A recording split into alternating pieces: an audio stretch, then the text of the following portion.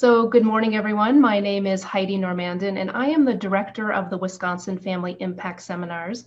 I want to welcome you to the 39th Wisconsin Family Impact Seminar, Beyond Healthcare Policy, Building the Foundation of Health for Wisconsin Families. The Family Impact Seminars are an initiative of the La Follette School of Public Affairs. I'd like to introduce the director of the La Follette School, Susan Yockey. Thank you, Heidi. I want to give everybody a warm welcome to our first virtual Family Impact Seminar. We're thrilled to have over 250 people registered to join us today. The mission of the La Follette School is to inspire evidence-based policymaking that advances the public good. And the Family Impact Seminars are an excellent example of our commitment to convene decision makers and researchers to talk about the most important policy issues of our days. I look forward to learning from our excellent speakers today about what we can do to ensure that everyone in Wisconsin has good health and well-being. Thank you very much for being part of this important conversation. Thank you, Susan. I am really excited to hear from our speakers today, too. Now, if this is your first Family Impact Seminar, I want to let you know that UW-Madison has been conducting these Family Impact Seminars at the state capitol since 1993. We have covered a lot of topics in that time, from homelessness to foster care to early childhood adversity. And the topics for the seminar are selected by a bipartisan advisory board made up of 12 legislators. So we have 6 Republicans, 6 Democrats, as well as 1 representative from the governor's office. And we meet with these advisors every year to select the topic. Now, we met with them virtually in May, and this is what they told us what they wanted to learn about this topic. No surprise, they were very interested in learning more about COVID. They were particularly interested in knowing why some racial and ethnic subgroups were being impacted more severely than others. They also wanted to know just more generally why some people have better health and what non-medical factors might be leading up to that. Does income play a role? Does early childhood adversity play a role in health? They also wanted to know what the research says about some policy options outside of the healthcare system that they can implement that can ensure that all Wisconsin families have good health. And our speakers today will answer these questions and more. Now, before I introduce our first speaker, I want to let you know that we have posted some resources on our website. We have one of the 4 issue briefs posted already. We have the speaker's PowerPoint slides, as well as the Family Impact Guide. Now, as some of you know, we are strictly nonpartisan. We're not in the business of making policy suggestions, but we do promote one idea. And that idea is that better policy decisions are made when the impact on families is taken into consideration. You know, families raise the next generation, they support their members financially and emotionally, and they provide billions of dollars in uncompensated care. And we encourage policymakers to take the family impact into consideration when they are discussing and developing policy. And the Family Impact Guide can help you do so. Okay, so today the format for the seminar is that each speaker will be given either 15 or 25 minutes to present. After each speaker, we will give you about 3 minutes to ask questions to them, clarifying questions to them. We want to make sure everybody's on the same page before we move on to the next speaker. After all 3 speakers have presented, we'll have about 10 minutes remaining for questions to any of the speakers. And we will end in 90 minutes at 10 a.m. Central Time. And you can start to submit your questions right away. There is a Q&A button at the bottom of your screen. If you click that, you'll see a pop-up box. Type in your question. And we would love for you to also share with us your agency or your office so that we know where your question is coming from, and we can select from a wide variety of perspectives during the Q&A portion. And one last thing, we will mention your name unless you tell us not to. Okay, are you ready to get started? So our first speaker today is Patrick Remington. Dr. Remington is a professor emeritus of public health and director of the Preventive Medicine Residency Program at the UW-Madison School of Public Health, UW-Madison School of Medicine and Public Health. His research focuses on ways to improve population health outcomes through better collection and analysis of public health data. He helped create the Wisconsin County Health Rankings, which counties are using to compare the health of all Wisconsin's 72 counties. Now, before joining UW-Madison, he spent 10 years with the Wisconsin Department of Health Services. He was their chief medical officer for chronic disease and injury prevention. And then before that, he worked for the CDC, the Centers for Disease Control and Prevention, as a medical epidemiologist. He has his medical degree from UW-Madison School of Medicine and Public Health and his Master's of Public Health degree from the University of Minnesota. And today, Dr. Remington will discuss creating the conditions in Wisconsin for all people to live long and healthy lives. Take it away. Good morning. Thanks, Heidi. And it's certainly a pleasure for me to be back with the Family Impact Seminars. I gave a talk maybe 15 years ago, and it's impressive to see the longevity of this seminar series. So I will share my screen, looking to the PowerPoint presentation, and then what I'll talk about in the next 15 minutes or so are ways that we can create conditions in Wisconsin so that all people, and I emphasize all people, in that we are increasingly focusing on equity for opportunities to live long and healthy lives. So let me just begin with a simple definition. What is health? The World Health Organization talks about it as the physical, mental, and social well-being of individuals. And the goal for public health is that all people have an opportunity to live a long and healthy life. But what contributes to good health? We've long known the importance of clinical care for people who get sick or injured, and increasingly recognize the importance of personal health behaviors. But the last 20 years or so, increasing research and focus has been centered on those social and economic factors in a community, such as the person's education, income, wealth, or engagement in community and social affairs, as well as the physical environment, either the natural or the built environment. And we developed a model at the Population Health Institute for communities across the nation to measure the health of their community. And we begin by looking at health outcomes, those factors that determine the length and the quality of life, the morbidity and mortality.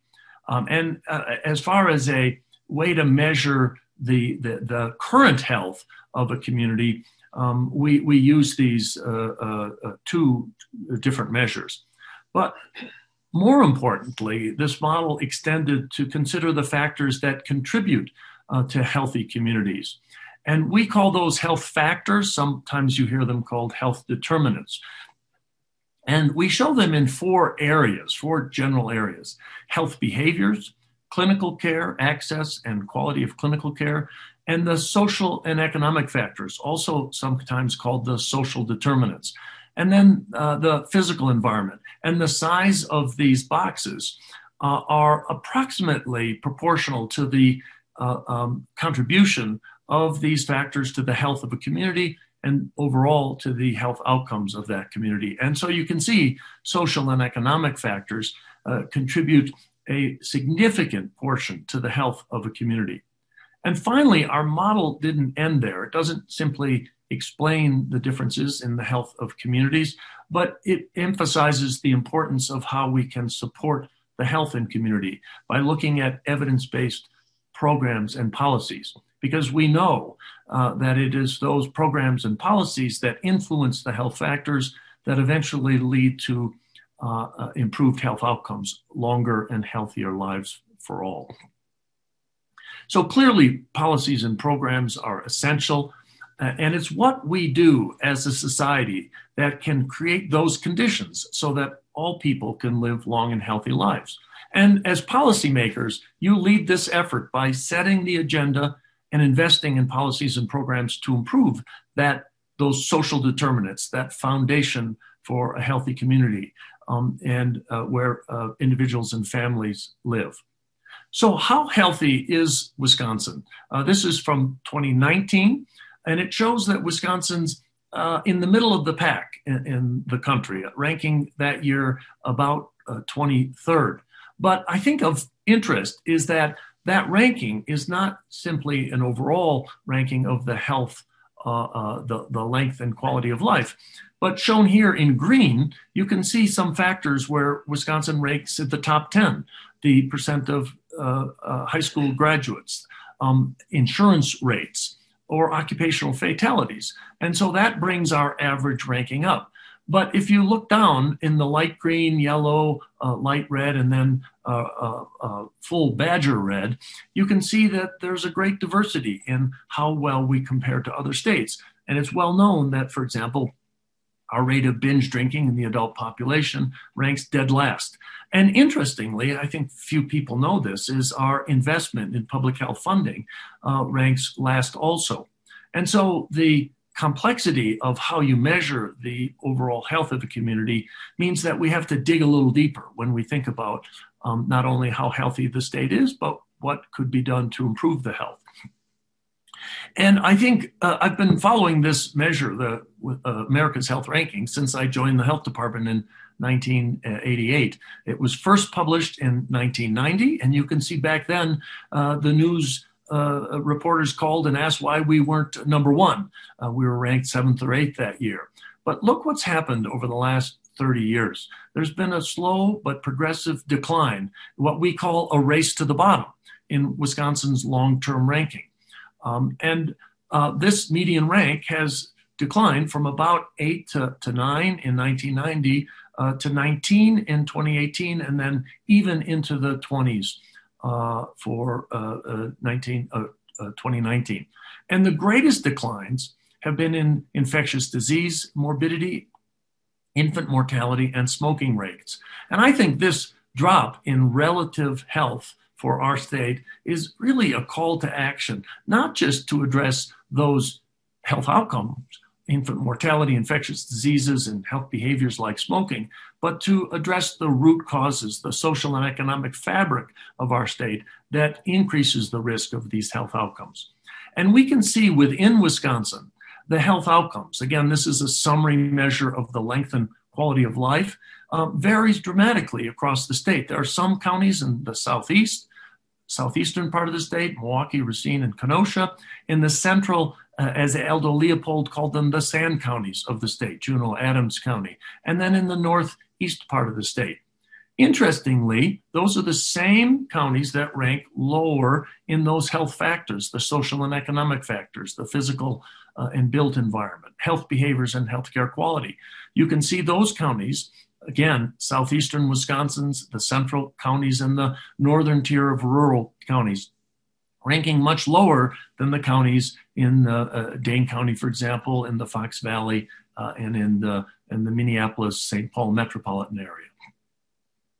This slide shows an interesting rainbow effect of the health of the state. And on the bottom axis, you can see this is infant death rates, the rate of infants who do not survive their first year of life.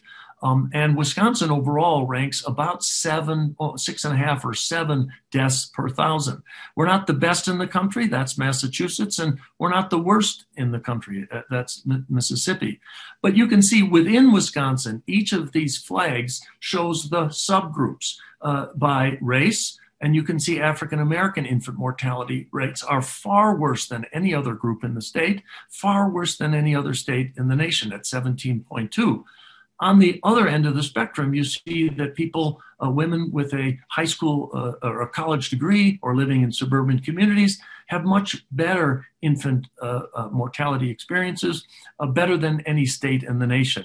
And it's this disparity by race, by place, by education, and by gender that we need to focus on. These are the important outcomes that are the result of differences in opportunity, difference in social and economic factors. So in summary, I think of healthy people, a goal for our nation, means more than simply the length and quality of life. It really means having healthy families and vibrant communities.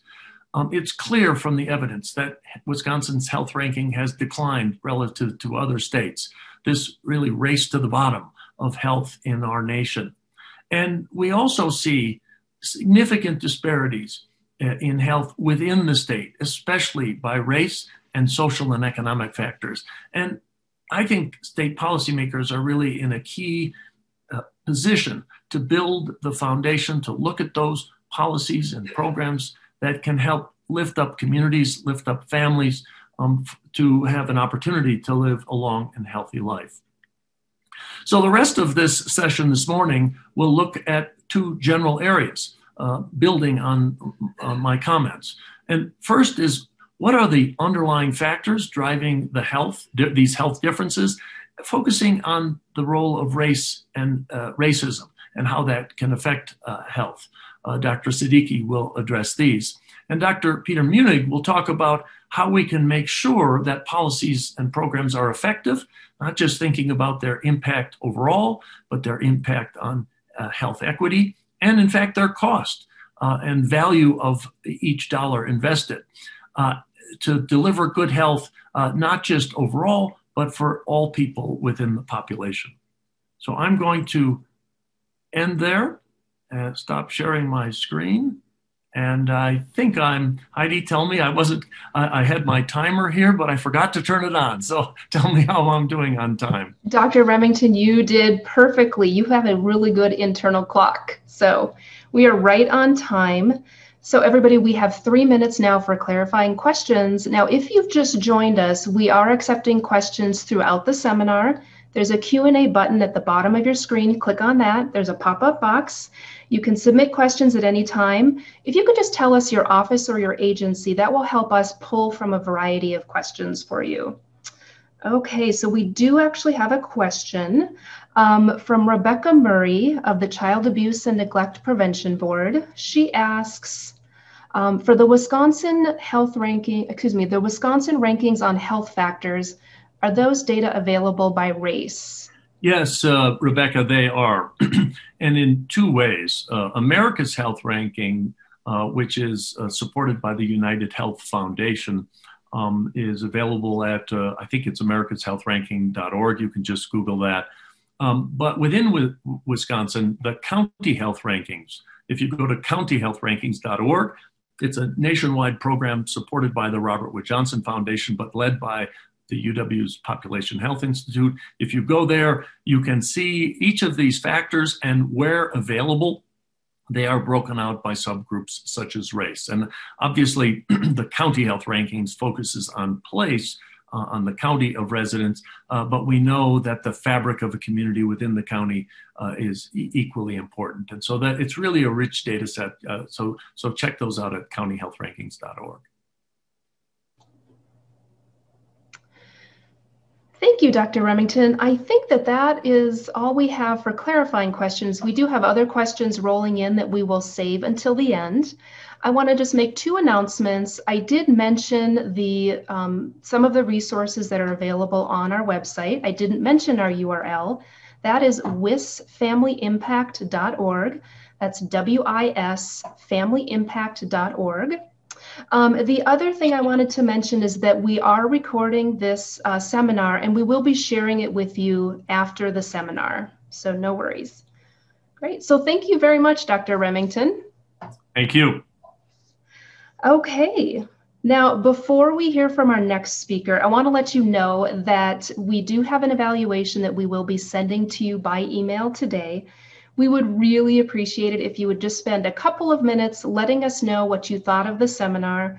That information is so important to us to help us improve our seminars from year to year.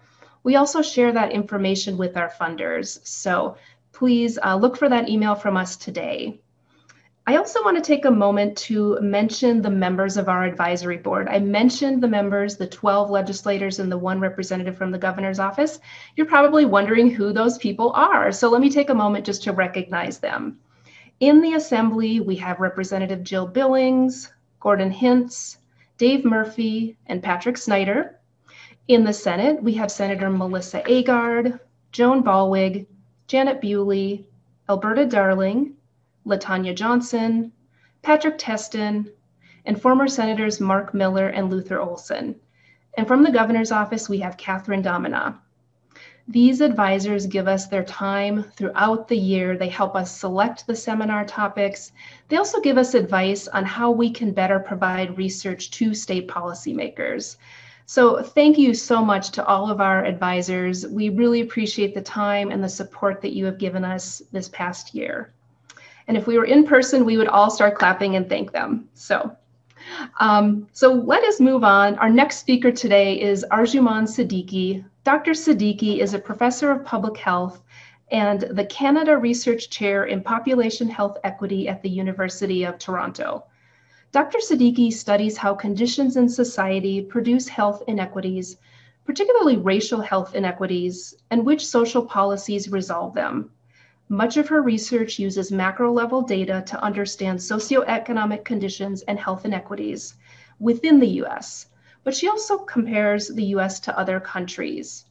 She was a member of the World Health Organization's Commission on Social Determinants of Health Knowledge Hub on Early Childhood Development, and she's consulted with several international organizations such as the World Bank and UNICEF. She received her doctorate in social epidemiology from Harvard University. And today, her presentation will cover addressing racial health disparities, what matters most. Take it away.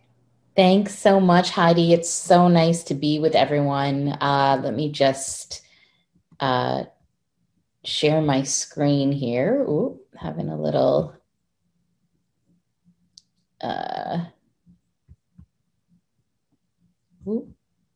hold on one second. I think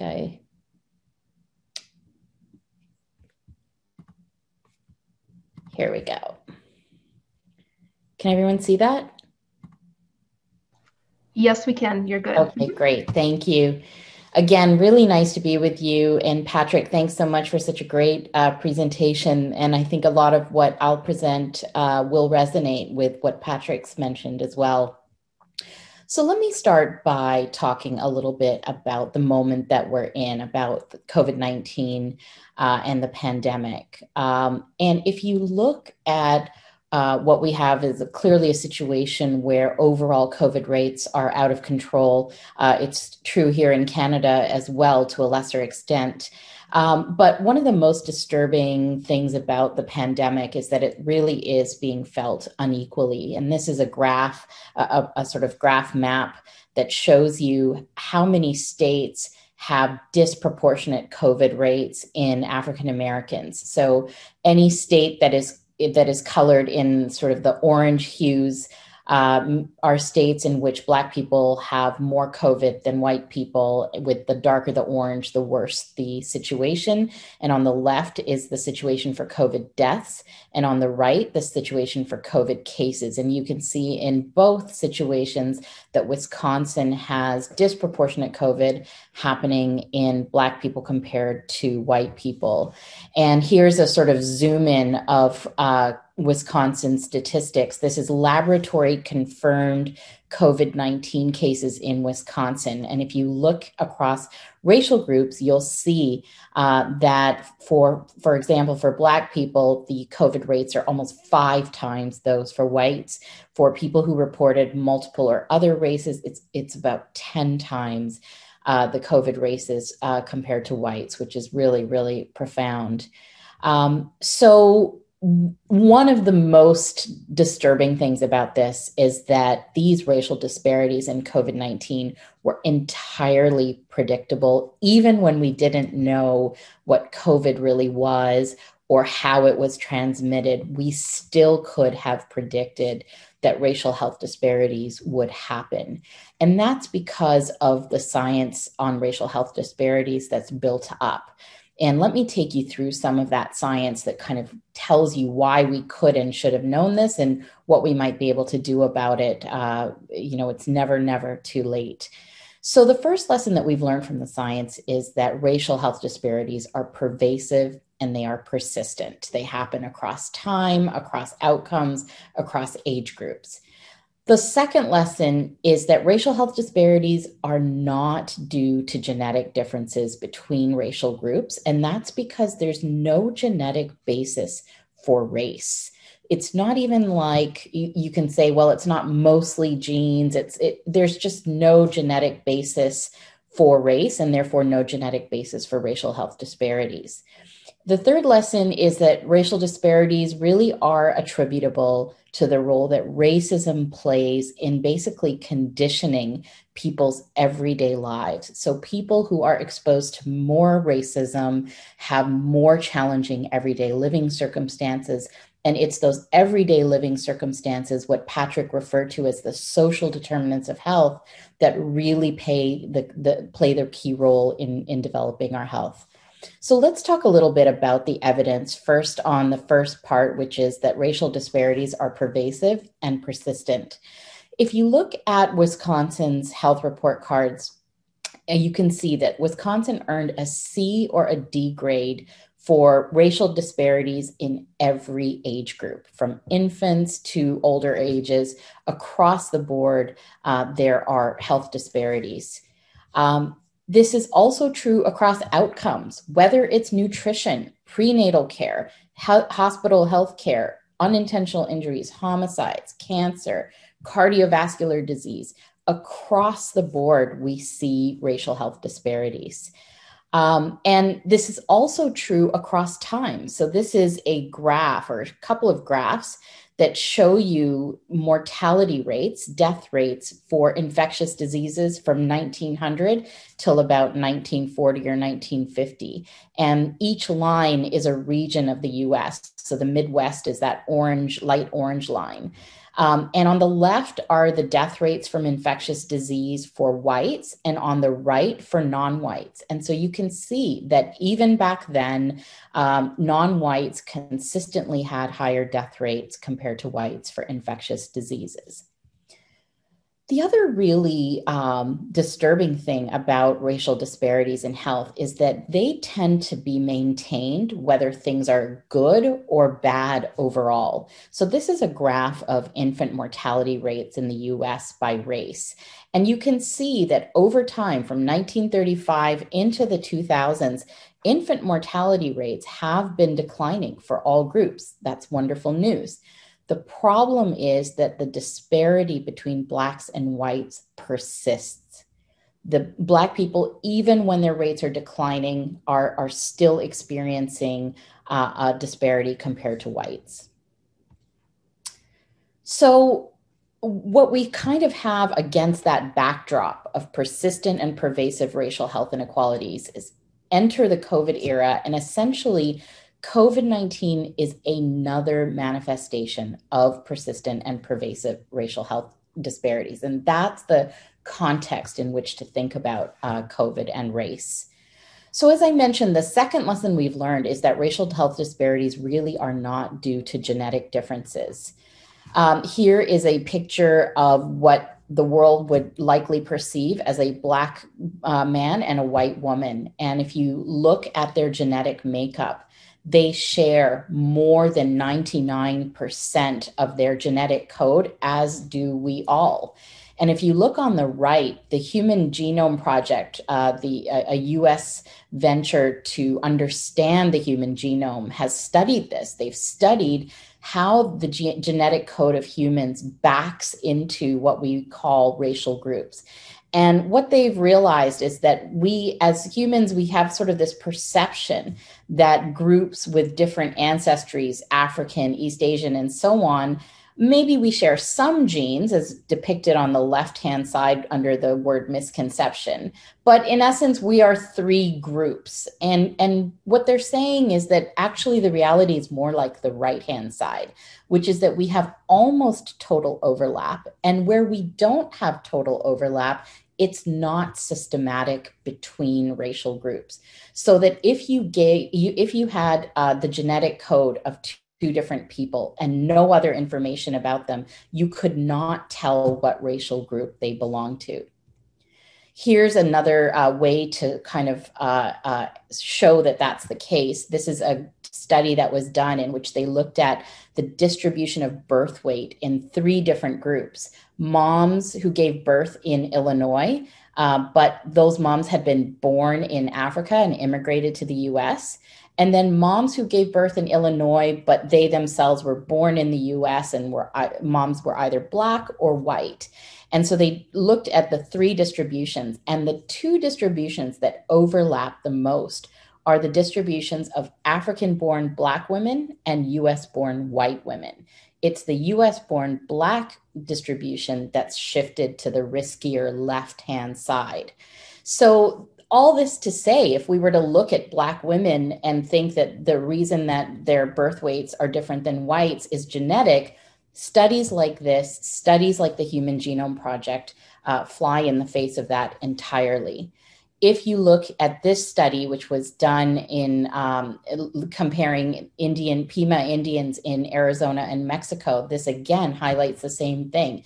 This is a single genetic group, if you will, because it's an American Indian tribe that's been relatively isolated. And yet the difference in type 2 diabetes between Pima Indians that live on the Mexican side of the border versus the Arizona US side of the border is 5.5-fold different. So 6.9% type 2 diabetes in Mexican Pima Indians versus 38% in US Pima Indians. So the top 2 pictures here are pictures of siblings. So you can imagine that in society, these siblings would be racialized quite differently, and yet they are siblings. They share their genetic code. And the idea is that indeed these people will have, because of their racial identity in society, very different experiences of the world and therefore different health outcomes. The sweet little kids on the left will grow up and have a life trajectory of different health outcomes, but that difference is not because they have genetic differences. The difference in their health will be attributable to how they are treated, what they experience in life by virtue of the social groups we have constructed that we call racial groups. So racial groups are not a figment of our imagination. They exist. We identify people by race. But the point of the science is that when we do that, we've socially decided where to make cutoffs on who is white, who is Black, et cetera. That cutoff does not correspond to genes. It corresponds to life experiences. So the third lesson is that racial disparities are, again, due to racism and the effect of racism on your everyday living conditions. And it's your everyday living conditions that are your fundamental determinants of health. As Patrick pointed out, the largest share, as it's often thought of the determinants of health, tend to be the social determinants of health. And the World Health Organization has developed a framework that's a little busy, so I'll walk you through it quickly. So if you look to the left is this kind of social environment. It's not even your race and class, it's the policies, it's the societal conditions. And the idea is that it is those conditions that essentially shape how people in that next box, how people are treated by their class, by their gender, by their race, and so on. And those things affect the next box to the right, which is your living conditions and your stress and your behaviors and so on. And that is what ultimately affects your health. And so the message of the science and the message of the World Health Organization Commission was that health disparities exist, and they certainly are manifested in different ways through behaviors and so on. But essentially, the fundamental issue is why and how your social position in society is determining your chances at living well, your chances at exercising good behaviors. And that the thing that we can do about that is to address policy. So in your packet, you will have a framework like this that I think Patrick alluded to, and you may have seen elsewhere. It's just a different schematic of the same idea. So I thought I'd just put it up to show you that these frameworks are kind of depicted in different ways, but the idea is very similar. And that is that policies really determine how and why we have health disparities, because they determine how and why people with different social position have opportunities to be healthy. So if we zoom in on the issue of race, so we take that framework and we just kind of distill it down to what's happening with race. Again, the essential issue is that we see racial disparities in health because racism affects how many resources people have by race and what their stress experiences are. So everyone has stress. Everyone has, or a lot of people have issues with material conditions. And there are lots of people who are struggling. The point of the kind of health disparities data is that there are systematic differences across groups. And that doesn't diminish the fact that there's individuals in every racial group who are struggling and people who are struggling in all sorts of conditions. But it does mean that there is a systematic difference in what is happening by racial group, and that is attributable to the role of racism. And let me give you some examples of some studies that show this. On the left-hand side is a graph that reflects a study that was done in which some economists from MIT and University of Chicago sent out resumes to real jobs. And the resumes were identical in every way. The people had gone to the same schools, had the same job experience, et cetera. But what they did is they changed the name on the resume. And you had half of them with Black sounding names and half of them with white sounding names. And they got that data from birth certificates to figure out what are common names for African Americans and common names for whites. And they looked at, when they sent those resumes out to real jobs, how many of those names got callback offers. And they found a systematic difference in which white names were much more likely to get called back for interviews than Black names, despite the resumes being identical in every other way. And so part of the message of their study was that racism is coming into effect before someone even has a chance to get in the door. The right-hand side shows an equally striking study. This is a study by Diva Pager, who was at Princeton and then at Harvard. Unfortunately, she passed away all too suddenly and soon. So she did a study in which she wanted to know, what is the penalty for having a criminal record when you go into the job market? And so she essentially trained actors to go out and look for jobs and apply for jobs. And these actors were racially diverse, and some were purportedly had a criminal record and some didn't. And when they did this study, they found that indeed on the left-hand side, those two bars on the left, you can see that if you had the criminal record versus the non-criminal record, the criminal record bars show that you had a much lower chance overall of getting a job if you had a criminal record than if you didn't. But what's really striking is when you break that down by race, what you see is that whites with a criminal record, that's that orange bar that says 17%, were more likely to get a job offer than Blacks without a criminal record. Very, very striking finding about the role of race in our labor market. And you can see this translates on the large scale. So this is national data. On the left, racial gaps in income. On the right, racial gaps in wealth. Again, just like the infant mortality story, even in good times, as incomes have risen for groups, the disparity remains. And in some cases, the disparity increases over time, which is the most disturbing of all scenarios. We also know that this is not about culture. This is not about people not wanting to work hard or not valuing education, which is a very common narrative. And one of the roles of science has been to work its way through what is narrative, what are stories that we tell about how the world works, and what do we see when we look at the evidence objectively. So this is a study in which they asked racial groups, would you like to obtain a university degree? Do you think that this is something that you'd like to do in the future? And on the left-hand side, you can see that actually Black people were more likely to report wanting to obtain a university degree.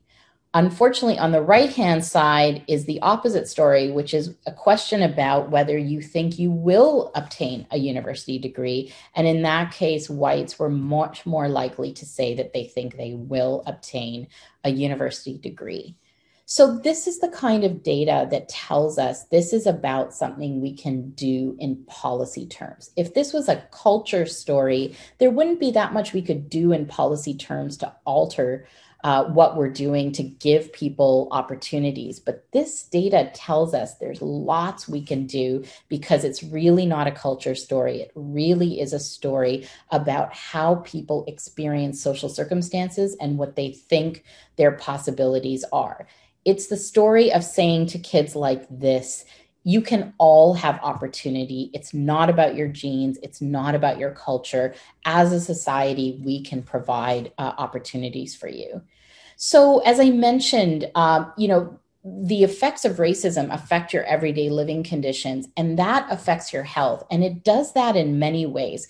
One way is your health behaviors. So your everyday living conditions give you opportunities to behave well, either because the kind of environments that you're in are more conducive to eating healthy and exercising. Maybe it's because you have less stress, and so you have more time and will and energy and so on to engage in healthy behaviors and so on. But we also learning that there is a direct physiological effect of racism. So if you look at this data, the top two lines are the physiological stress, the allostatic load, as scientists call it, of Black people who are in a higher income group and a lower income group. And then the bottom two lines are white people in higher and lower income groups. And what this graph suggests is that irrespective of income, Black people are experiencing higher levels of stress throughout their lives compared to white people. This is a graph that shows telomere length. Telomeres are part of our DNA, and they're affected by stress. And they essentially are a predictor of how much biological aging is happening in our bodies, how sort of worn our bodies are over time. And essentially what these graphs suggest is that Black and Hispanic people in those bottom two lines, the pink and the blue, have lower, shorter telomere lengths than white people. And shorter telomere lengths indicate more biological aging. So essentially, again, there's this situation where racial disparities are happening because of racism affecting your material circumstances and racism affecting your direct biological stress experiences. So if we take this into the COVID era and try to understand what's happened with COVID, the essential story is that people who are racialized are more likely to be essential service workers. So in the COVID era, where a lot of us are working from home, the people who have to go to work are more likely to be non-white than they are to be white, and therefore to have to go out and show up for work and expose themselves. So if you look at Wisconsin data, white people make up 85% of all workers, but 82.7% of frontline workers. Conversely, Black people make up 5.1% of all workers, but 8.2% of frontline workers. And why is this happening? Again, this is a story of racism in the kinds of experiences of life that dictate what kind of work you end up doing. And so in this case, you can see that discrimination in the education and labor market are playing a role. This is Wisconsin data on education. And I'll just turn your attention to the Wisconsin column. And if you look at the columns that say Black and white, you can start to see the disparities emerge. So the percentage of the population with a high school degree or more is 81.6% for Blacks, only 92.8% for whites. For how many people were proficient on the state assessment in math in 8th grade, 9.7% of Blacks compared to 47.6% of whites. Graduation rate, 64.1% of Blacks compared to 92.9% of whites. And you can see the state ranking for the US. Wisconsin is unfortunately not doing well at all. And again, this is a result, just like health results are, of your social circumstances, of what kinds of opportunities are being provided. It is not a story of culture, and it's not a story of genes.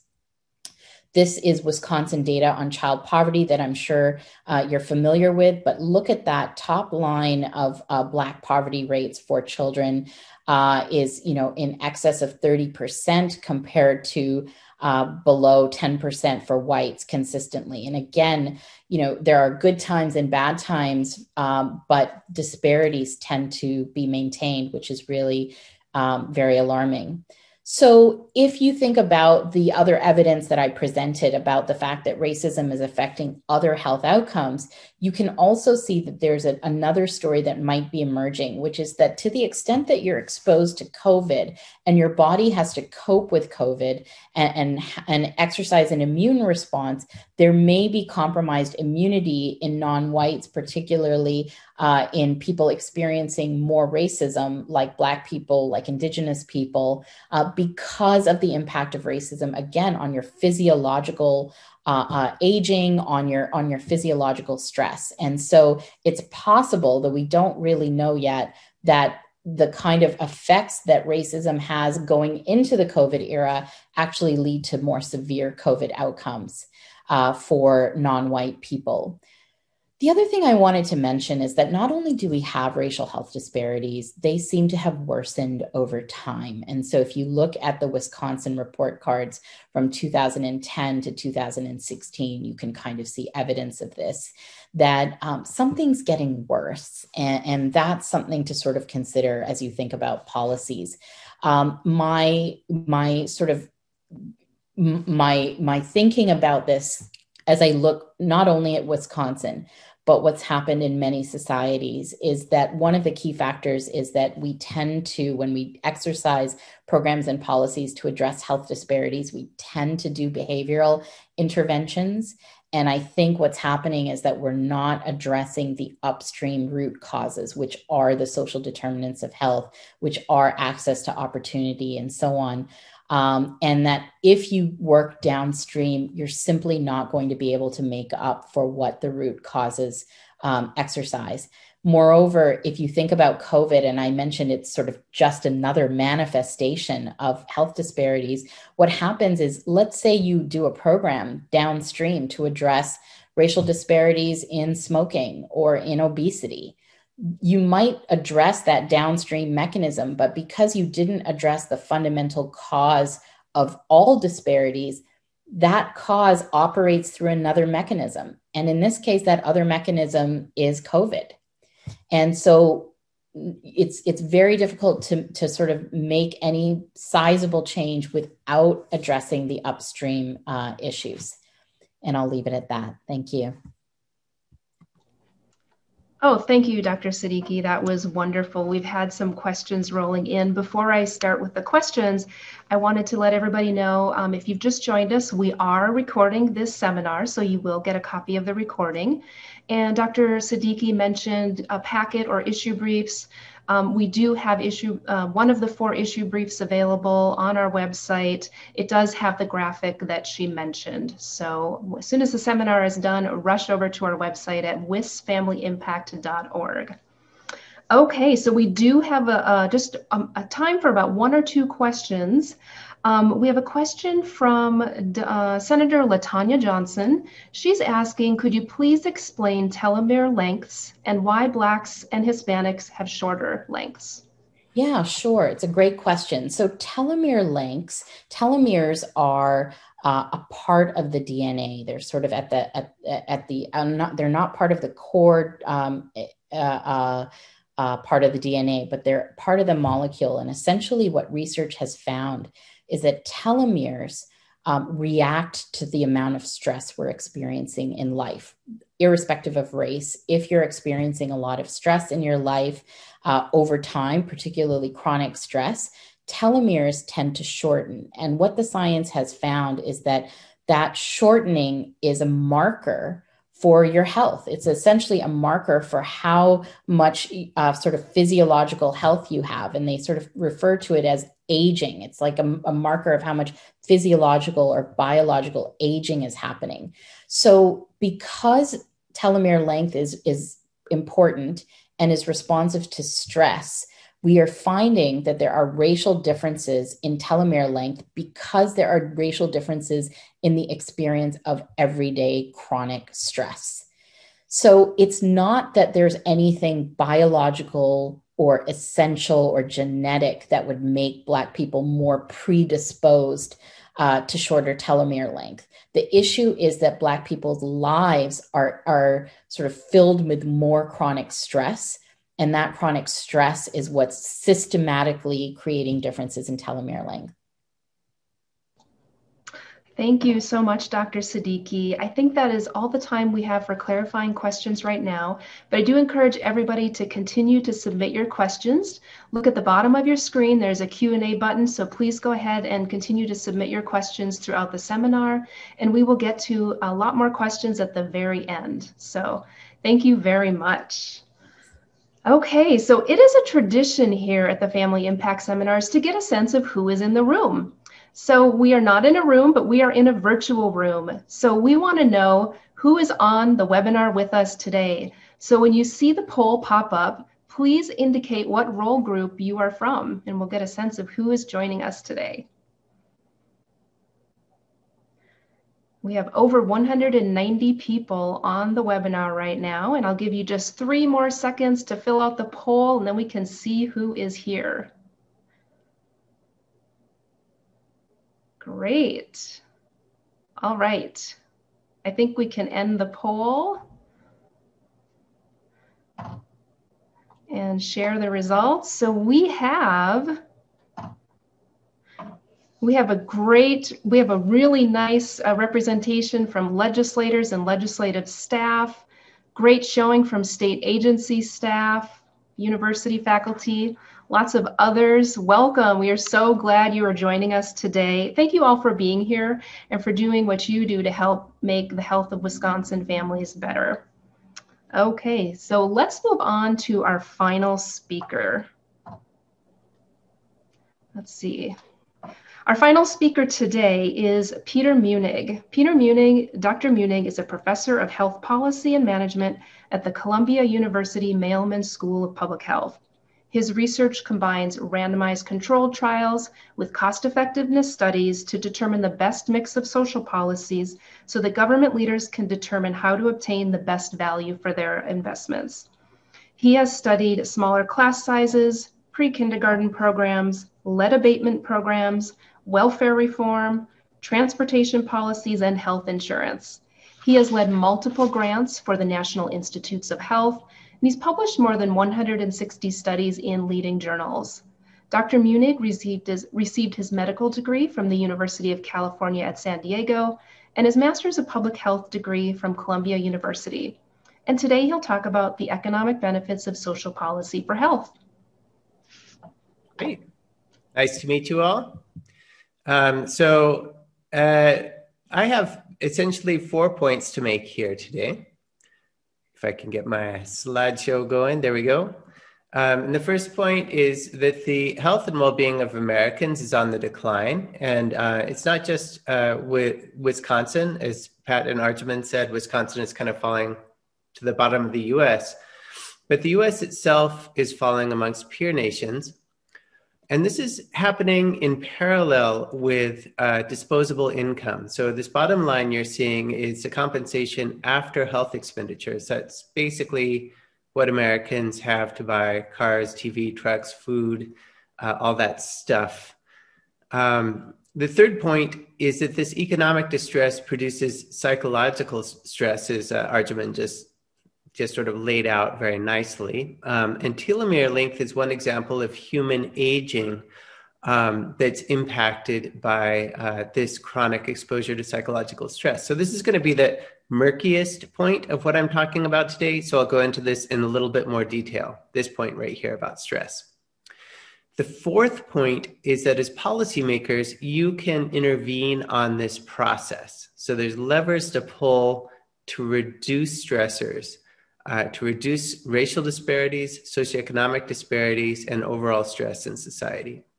And as you already know, you can, reduce toxic exposures and accidents and improve neighborhood conditions and things like that too. That's pretty straightforward. So let's get on to this first point. The health of Americans has been on the decline for decades. So this is not something that's happening in other nations. These are comparable country averages. You see that life expectancy increases over time. It's just a natural phenomena. As technology increases and humans change, it tends to improve. In the United States, however, it's on the decline. And we have some guesses as to why this is happening.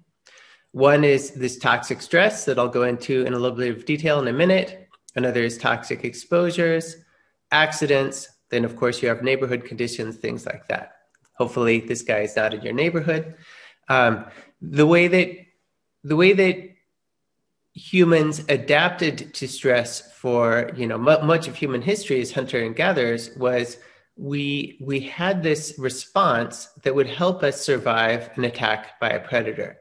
So you see this guy and you're either going to live or die. And when you see him, what happens is you have this visual image of this threat in your environment, and your body just starts pumping out adrenaline and pumping out glucocorticoids. And what's happening is those chemicals are diverting energy from all the organs in your body into your thighs so you can run and get the heck out of there. Now, we all have experience with the stress response, but in modern day society, it's not about this acute, quick threat that causes the release of these chemicals. It's a slow burn, right? So we have chronic stressors, and this chronic stress is causing wear and tear on our body. Now, this is an example that you're looking at here that we've all experienced. Everybody in the room has had final exams, including my poor students, and I'm not going to put them through this. But final exams are a form of short-term stress that we're all familiar with. Now, in modern day society, we have stress from morning until night, right? But final exams is an especially hard kind of stress. And this is a kind of stress you might experience with poverty. You can't pay your bills. You can't put food on your table for your family. Your automobile is being, repossessed. You've got all these very intense stressors, and it's much more intense than taking final exams. The experience you have with final exams is, well, you don't sleep, you eat junk food, you don't take good care of yourself, and you have this sort of chronic wear and tear on your body. So this is the slow burn that I'm talking about. And one of the impacts from glucocorticoids taking energy from all of your body organs and causing your telomeres to shorten and your cells to rapidly age is that neurons become fragile. And the brain controls everything in the body, including the regulation of your blood pressure and your cholesterol and your blood sugar. And this endocrine control, is part of the whole normal aging process. As we get older, our blood sugar tends to decline. Diabetes, your risk of diabetes increases, blood pressure increases. This is all part of the normal aging process. This process happens much more rapidly to people who are under stress. Now, there's a policy lever that we can pull to fix this. And as Arjuman mentioned, this whole process is called allostatic load. So the point is, all of us age. The question is how fast. So let's take a look at this example of a lever that we might be able to pull. Okay, so let's just look at education really quickly and run through this. So educational attainment can do a couple of things for us. One thing is that it can give us a degree, or it can, give us learning, hopefully, if we study and pay attention in class. If we just breeze through, and like Jeff Winger in Community, and get our degree, then we end up with still a better job that hopefully provides health insurance and is less stress because we have enough money to put food on our table, right? Another thing that can do is it can improve cognition, and cognition is going to improve your job performance and get you that promotion and more money. But it's also going to improve your understanding of behavioral risk factors. So people with higher levels of education have much lower levels of cardiovascular disease, cancer, infectious disease, much less likely to die of COVID, for example. And part of that is this stress process here, and part of it is all these other factors like diet, exercise, neighborhood conditions. So education is going to reduce your toxic exposures. It's going to reduce your chances of accidents and crime victimization as well. Why? Because you're going to have more resources to live in a better neighborhood. So how do we make these investments as policymakers? There's lots of things that you could potentially do. I'll walk through some of these in a second, but let's just take a look at one example. So if you look at the United States ranking in education, just as life expectancy is falling and falling and falling over time, our educational capabilities are falling relative to our peer nations in math, sciences, and readings. And the leaders here are nations like Korea, Finland, and Canada. And Canada's a peer nation. They're just as diverse or more diverse than the United States in some ways. Very similar economy, but way up there in education. So what's similar amongst all these countries? Well, certainly the classrooms have different levels of crowding and resources and things like that. But one thing that's very similar across all of these countries is that they don't spend a lot of money on computers and fancy stuff. They just have overhead projectors. They put all the resources into teachers. So if you're a teacher in a country like Finland and you're in a bar, and you meet somebody, they're going to give you their phone number. But in the United States, they might walk away because teachers don't make a whole lot of money here, and it's not a very prestigious profession. So imagine you made it a prestigious profession by increasing teachers' salaries. So this is just a hypothetical example. So if it's true that teacher quality matters, and that pumping up the salary is going to increase competition for the best teachers, then we could potentially move up in our rankings. But the only way we can really know this is through experimental studies. So as I run through some examples of policies that I've studied in my life, I'll give them a rank based upon the strength of what we know. Okay, so what are our policy options? For slowing human decline and aging, we can intervene in schooling, healthcare, income support, criminal justice reform, housing. There's a lot of things that we can do.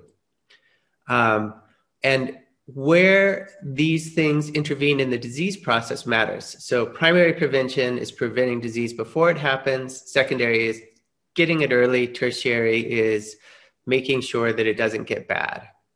So an example here would be EPA regulations. Would reduce your exposure to carcinogens and therefore reduce the chance that you're going to get cancer in the first place. Mammography or colonoscopy is another way we could spend our money, but that is spending it on something that's already occurred, right? So now cancer is already in your body and you're trying to catch it early. And then the third thing that we could do is try to treat the cancer after it's occurred with cancer chemotherapy. So obviously, the most desirable thing is to prevent it. And that's really where you guys come in as policymakers, because you can prevent disease by pulling policy levers. And one way you're going to do this is through the aging process and human stress. And another way you're going to do it is through, reducing accidents and those kinds of things that are much more obvious. So I'm going to run through these.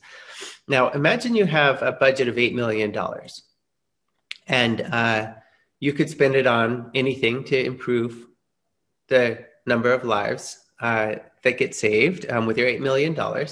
So you could spend it on mammography, say. So mammography is an example of a secondary preventive intervention. It detects disease early. Costs about $8 million to save a life with mammography. So you're going to save one life with your $8 million bucks. The evidence behind the story that I just told you, though, is pretty weak. And why is it weak? Well, it's weak because we can't really randomize women to receive mammography or not receive it and then see if they die of breast cancer. You can only do observational studies. So we really don't know if mammography is life-saving or not. We don't know if that $8 million is a reliable number. It could save many more lives, or it could not save any lives. The major point here, though, is that it's not just mammography in the secondary preventive category that would just save one life. We get similar numbers for treating high blood pressure, cholesterol, and diabetes. Remember, these are medications that we're taking after a disease process has already set in. It's really expensive to do it, also costs about $8 million to save a life. And these drugs come with side effects. You need to treat about 300 people to prevent one heart attack or stroke. For blood pressure medication, and a lot of people have bad side effects from it. So it's quite expensive to do it. Better to prevent it before it happens. But here with these medications, we've got great evidence, multiple randomized controlled trials. That's the gold standard for how we know things in science. Okay, so let's look at a primary preventive intervention. Seatbelts prevent injuries from occurring in the first place. Seatbelt legislation, it's wonderful, costs $2,790 to save a life. So with our $8 million investment, we're going to have, almost 300 lives saved by investing in seatbelts. We can't randomize people to seatbelts, but we can observe these outcomes under laboratory experimental conditions. So the evidence is pretty good. And it's kind of like jumping out of a plane with a parachute. You pretty much know that it's going to save lives. But I'm going to give that an 8 out of 10 because we don't actually do that in humans, put seatbelts on them or not. Influenza vaccination, about 1.4 million to save a life most seasons. This is based upon randomized trials in humans. So that's a 10 out of 10. We'd save 6 lives. So we're better off spending our $8 million on influenza vaccination than on blood pressure medications, for example, which we only save 1 life. So save, 5 additional lives. That's pretty good. But now we get into the things that will start to reduce stress and the stress response. Income support programs range from cost savings to pretty good deals. One way or another, income support programs are going to come in better than mammography or blood pressure medications, which are things that we're going to do, we've agreed we're going to do. They take many forms, and that's why the range of values is so big. So SNAP is just a basic food stamp program. It's just basically giving people a cash equivalent. But these programs can also get quite complicated and quite expensive. And that's when the programs can start to get less cost effective. Okay, so we have experimentally tested, and I've been a part of these experimental trials as a PI and lead scientist on a number of them, and I've run a number of these studies on older trials as well. We've tested this in humans multiple times. Cash support in one form or another, whether it's to an incentive to get a job or direct giving, is going to increase your life expectancy. It's going to improve your health. And we think that this is one reason why countries like Canada do better than the United States, is because they have better cash support programs that are comprehensive and more centrally focused. So there's not just sort of scattershot programs all over the place, state by state. And that's one reason why Canada is moving ahead in life expectancy and we're moving behind. So, we can maximally invest these interventions that save money and lives. So if we look at income support programs that save money and lives, we can just spend, the sky's the limit. It's return on investment. It's like buying a mutual fund that's going to pay out 20% over the person's lifetime. It's a no-brainer. You just buy it. Restricted housing vouchers are another form of income support in some ways that save money and lives. But this is a different program from traditional income support. Housing vouchers, Section 8 vouchers will support rents for low-income families, and they tend to support rents in low-income neighborhoods. Now, if you put conditions on these housing vouchers that say, hey, you have to move into a higher income neighborhood if you want to receive this income, then over the lifetime of that individual, you are going to save money and lives. We have experimentally tested this in multi-center randomized controlled trials. It's very good evidence. The health data comes only from a small subsample of these, but it seems pretty robust and consistent with the economic evidence. Pre-K programs, you all know what those are. They have a lot of advantages. One of the advantage is that it allows parents to work, because this is putting their kids in a school environment during the day. It also takes low-income kids out of an environment that is potentially less enriching than they would have at home for some families, and more enriching for others. But in general, most pre-K programs are going to help kids read and write. And the lowest quartile of families, the children are exposed to about half as much vocabulary as the highest quartile of families. So, and about half as much math. So pre-K programs can really expose kids to more concepts and ready them for schools, while also taking the kid out of the classroom, out of the house, so the parents can work, saves money and lives. We've experimentally tested this, but the results have been mixed. So Head Start is a program with mixed results, but all of the strong early randomized controlled trials where you follow these kids through their lives are very small, but they've shown consistent and powerful results. Nurse Family Partnership helps low-income families with parenting and also provides educational support for the children, saves money and lives. Very similar. This is very well tested, experimentally tested in humans through randomized controlled trials. Medicaid, it may save money and lives, or it may cost up to $1.4 million per life saved. The results on this are mixed. There's one experimental study and numerous quasi-experimental studies. On the whole, I would say the results are pretty darn good, that Medicaid is going to save money and lives. And in the worst case result, it's going to be slightly more cost effective than blood pressure medication itself, which is something that Medicaid has no impact on, is blood pressure over the short term in the experimental studies, but in the quasi-experimental studies, in real world studies, it shows that it has big impacts. EITC, something I study as a PI on randomized controlled trials, multi-center, saves money and lives, really produces a lot of health. So we've tested this experimentally and quasi-experimentally, left, right, front, and center, and it saves money and lives. Reducing the number of children per classroom. Now, this was an interesting study, multi-center randomized controlled trial. saves money.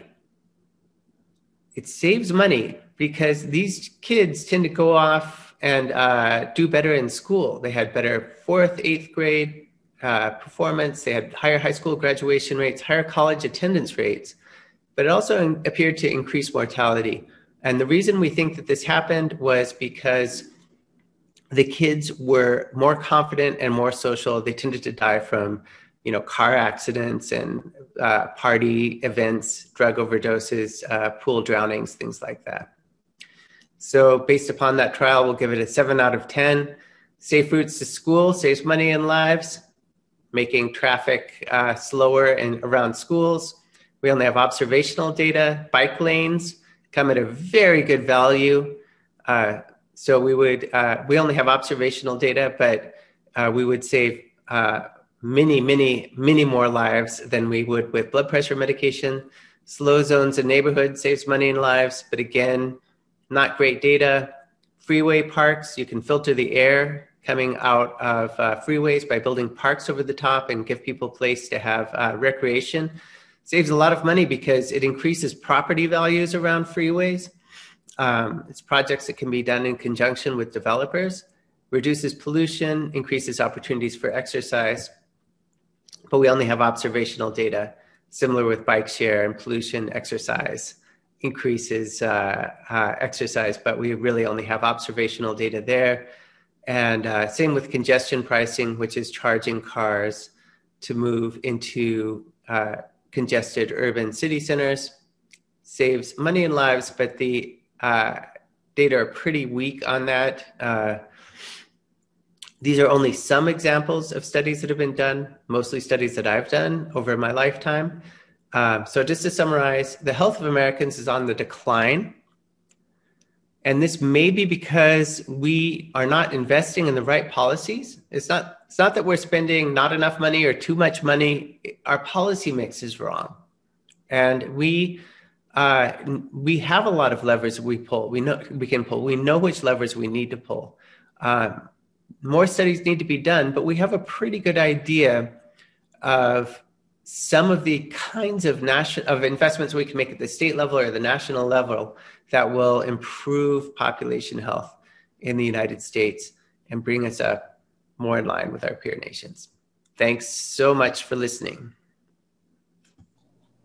Thank you so much, Dr. Munig. I think you just answered one of our advisors' questions when we met with them this summer, was that they wanted to know what policies outside of the healthcare system will help them improve the health of Wisconsin families. And so I think that the run through of all of the various social policies that they might consider will be answering that question exactly.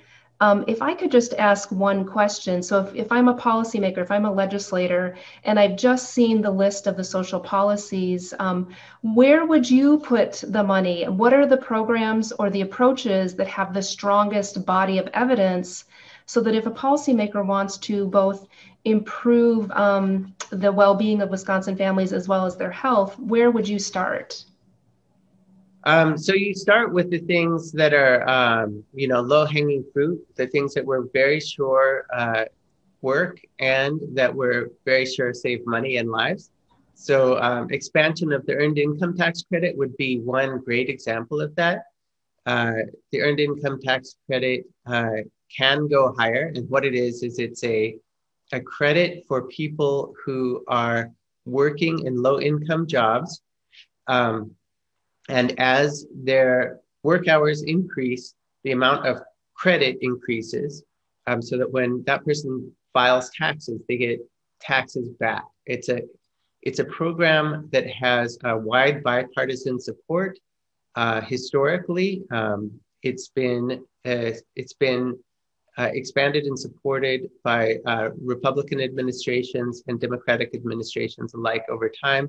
So that's where I would say would be the number one no-brainer place to put money as one example. But of course, you want to go for this low-hanging fruit first that saves money and lives, and then keep moving up from there until you get to probably in the United States around $8 million per life saved is what we consider a good value.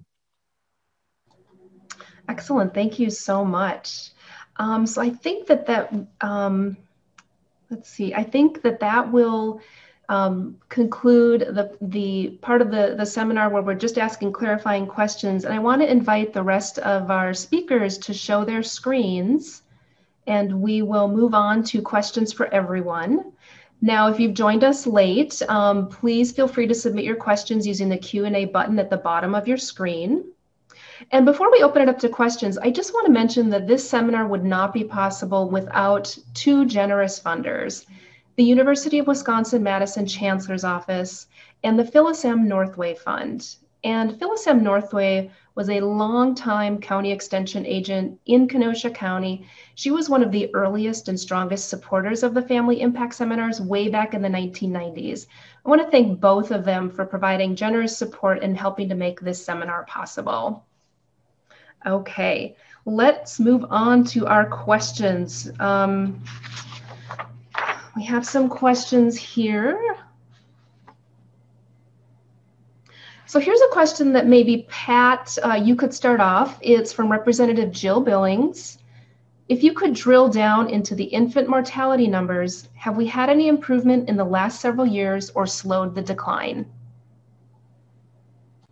Well, again, it's a great question.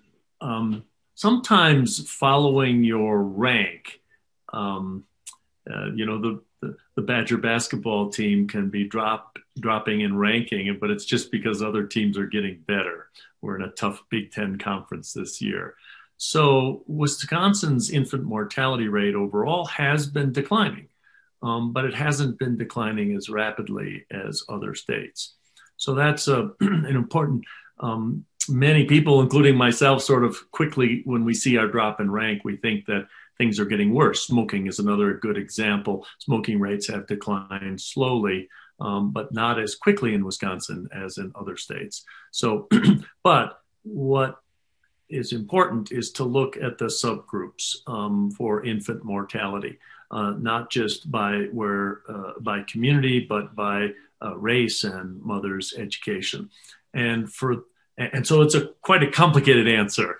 It depends. It depends on where you live. It depends on the race of the mother and their social and economic circumstances. There's a number of great resources, both at DHS and in our own Wisconsin Medical Journal, where people have sort of teased out the complexity of what seems to be a pretty simple number, just the rate of infants who survived their first year. But really, I would say the importance is in the details, to dig down, to look at those circumstances where we have not achieved the outcomes that we want. So it's not exactly an answer to your question. Things have been getting better in general, overall, but our disparities have not been getting better. And when you look at the infant mortality rate in Milwaukee in particular, that's really driving our overall challenges. Great, thank you, Dr. Remington. I have a question that perhaps Peter, if you want to start on this one, it's from Senator Janet Bewley. She suggests to colleagues that access to the internet is an essential component of quality of life. Can a direct link to health outcomes be a part of my argument? I would say that any form of education is going to be good on face value, but I haven't seen any evidence for or against that. So I really don't know. My guess is probably, but I'm really not sure. All right. I have a question from Justin B., who is a legislative staffer. This one might be for you as well, Peter.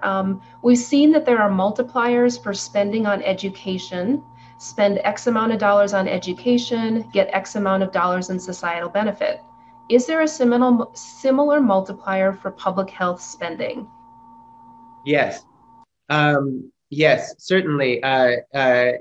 I think it is a very challenging question because, as I sort of pointed out during the talk, education, you can spend it on pre-K, you could spend it on reduced classroom sizes, you could increase teacher salaries. But you're not going to get the same value out of all of those kinds of investments. And the same is true for other multipliers. So, it's a very broad question. It really depends upon where specifically you channel your money. And I think that's the broader policy point. But yes, there is a very similar multiplier, but it depends upon the specific program you're looking at. Did anyone else have a comment on that? Okay, great.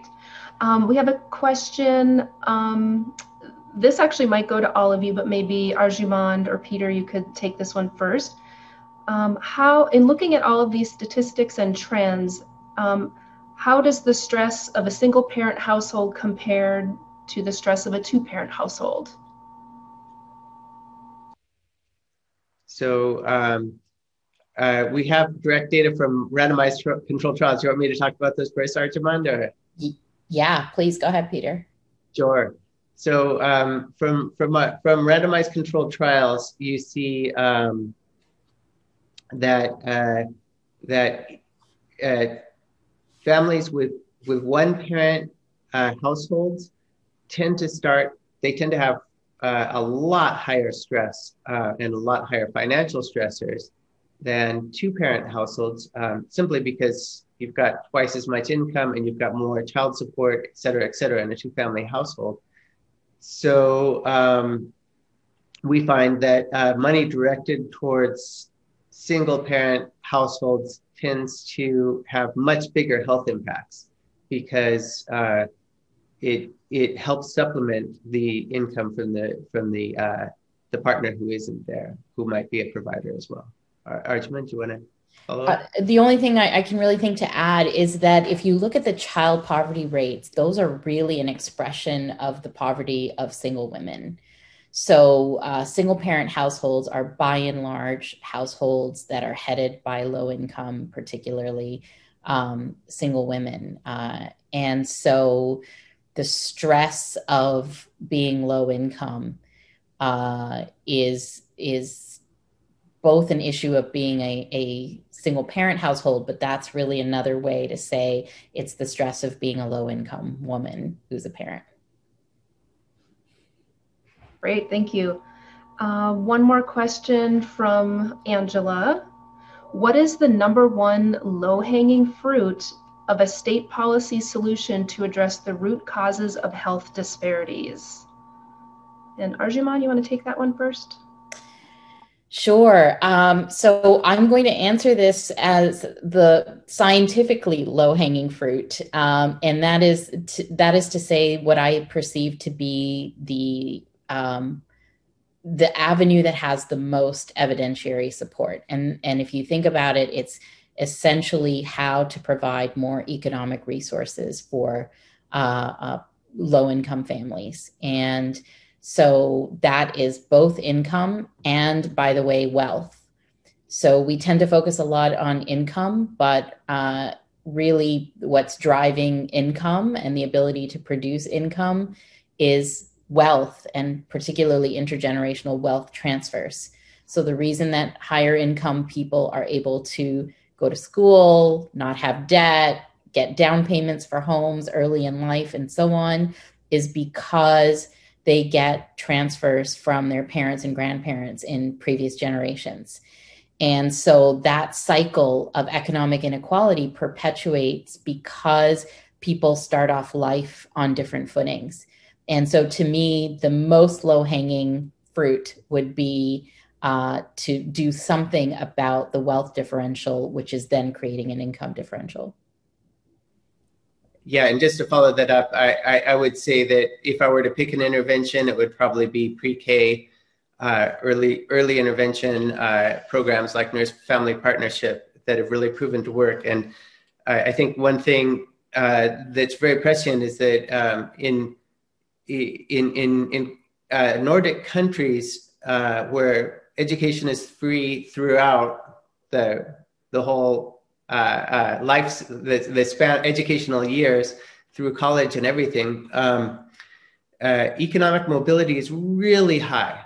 So people who are born into poor families are almost as likely to become wealthy as people born into wealthy families in those countries. But in the US, economic mobility is really low.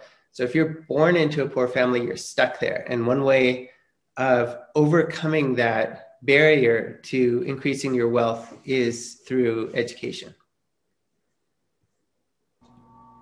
Pat, did you have anything to say? Well, I just couldn't agree more.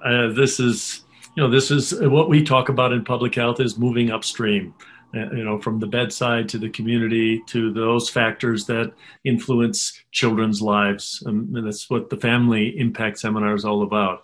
If you can intervene early through not just evidence-based educational interventions, early childhood education, but cost saving. We in public health talk about these as no-brainers. Why wouldn't we as society, as policymakers, invest in things that improve outcomes and save money? And I think Peter's research is, just so important to put that really into practice, to look at those investments that achieve the outcomes we want, and either at a good value for society or occasionally cost savings. And I think early childhood education is a great example of that.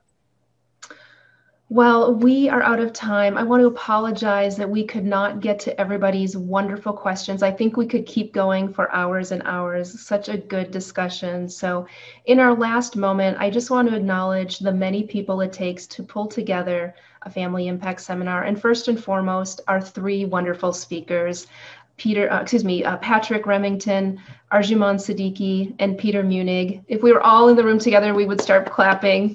Thank you so much for joining us today. I also want to give a special thanks to the Family Impact Seminar team that is behind the scenes. They are here with us today. You can't see them. Lisa Ellinger, our Outreach Director, Lisa Hildebrand, our Communications Director, Brittany Mitchell, our Outreach and Meeting Specialist, Andy Lambert, our IT Specialist, Bonnie McRitchie, my co-leader on the Family Impact Seminars, and Genevieve Caffrey, who's our project assistant and is a second-year student at the La Follette School. Thank you all so much for making this a wonderful seminar. Thank you, Heidi. This has just been amazing. Yeah, thank you, thank you. And I just want to give everybody on the call, on the webinar today, one last reminder about our evaluation. Now, if you were at the seminar in person, we would bribe you with a piece of chocolate as you walked out the door when you gave us your evaluation form. We don't have chocolate today, but we do hope that out of the goodness of your heart, when you see that email today from us, that you will fill out the evaluation form. Your feedback is so important to us. And lastly, you can find the materials from all 39 seminars all the way back since 1993. All of those materials are on our website. We've covered topics such as homelessness, early childhood adversity, budgeting, corrections, other healthcare seminars. Please check out wisfamilyimpact.org. The video for this seminar will be posted within about a week. We will let you know when it's available. We also will be posting 3 more issue briefs. So we will have 1 issue brief that corresponds to each of the presenters today, plus a bonus one.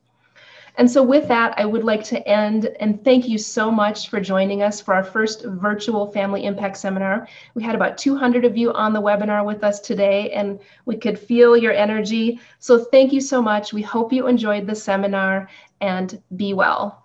Thank you.